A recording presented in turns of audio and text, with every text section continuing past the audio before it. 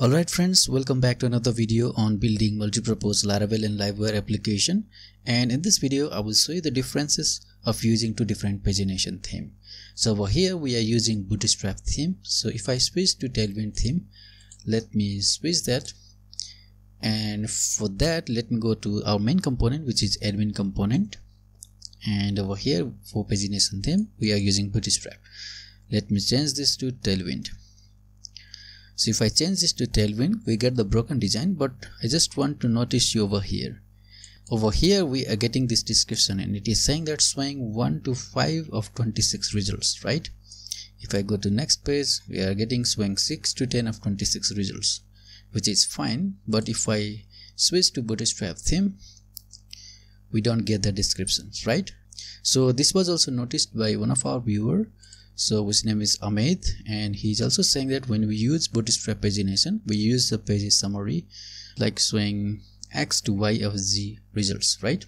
So in this video I will show you how we can show the description as well. So let's get started. So first of all, let me open up the terminal, and over here we can publish our Livewire pagination views. So for that we can use PHP artisan Livewire publish, and we want to publish pagination views, right?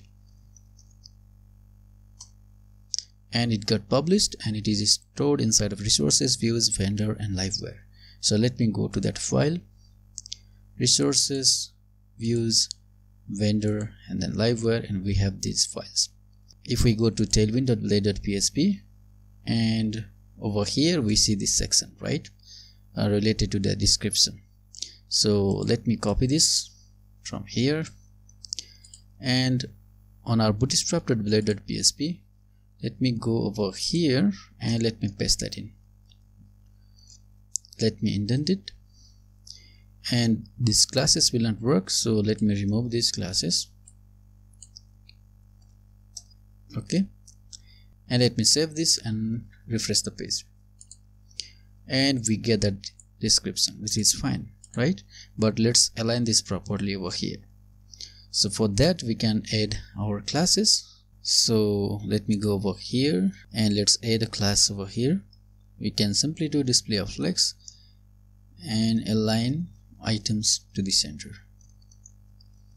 Now let me refresh it, and it got aligned properly. Let me add some margin over here.